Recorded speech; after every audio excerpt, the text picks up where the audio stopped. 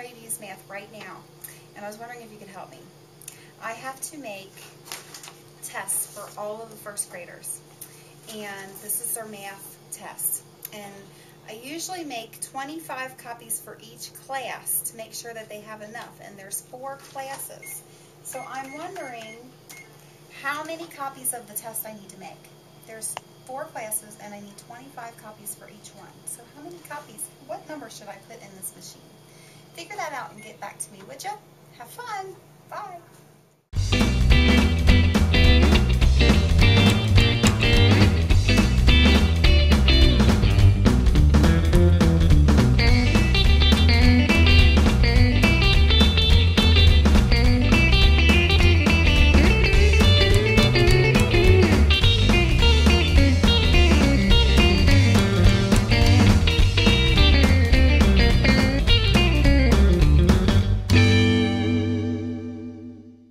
Did you figure that problem out for me? Because I was thinking that 25 copies for each class, 25, and I thought, what do I know that equals 25? And then I dropped some change out of my pocket, and I saw a quarter on the floor, and I went, ah, that's it!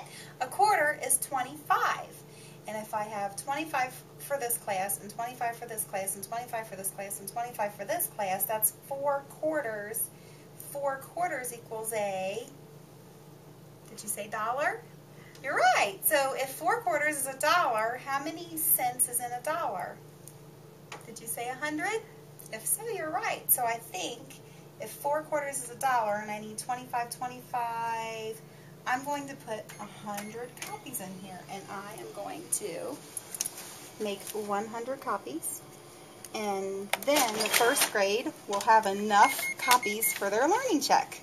So thank you for helping me, second graders. Have fun in math class. Bye.